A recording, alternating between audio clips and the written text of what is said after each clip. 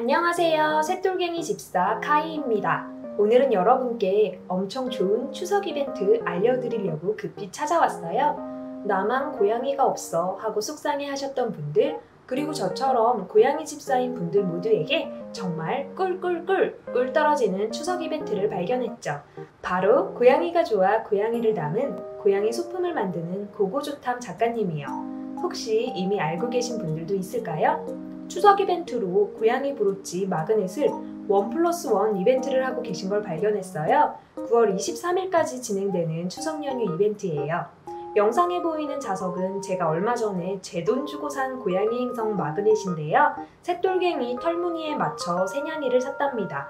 고등어 카우 행성, 토항이 카라 행성, 삼색이 카야 행성. 배지로도 살 수 있고 마그넷으로도 살 수 있죠. 참고로 저는 자석 덕후라서 마그넷으로 구입. 우리 새똘괭이들과 닮았나요?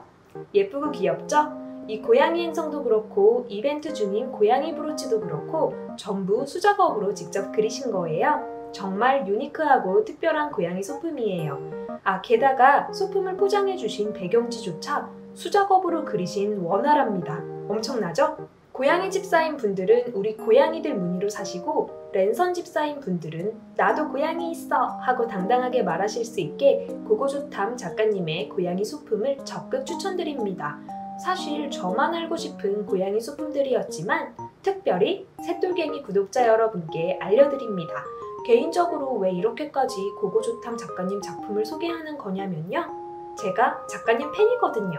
팬심 가득 담아 구독자 여러분께도 소개했어요. 여러분도 이번 추석에는 고양이 작품을 입양해보세요. 그리고 건강하고 풍성한 추석 보내세요. 다음에 더욱 유용한 고양이 정보로 찾아올게요. 구독과 좋아요, 알림 설정 부탁드립니다.